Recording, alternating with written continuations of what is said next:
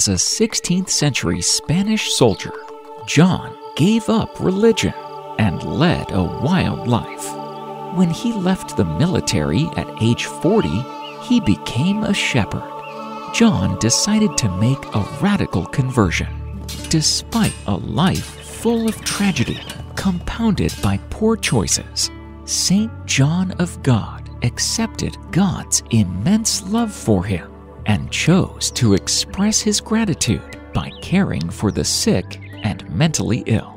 His compassion inspired others to join him, and the Brothers Hospitallers was founded in 1572. The order now maintains a presence in 53 countries, operating more than 300 hospitals.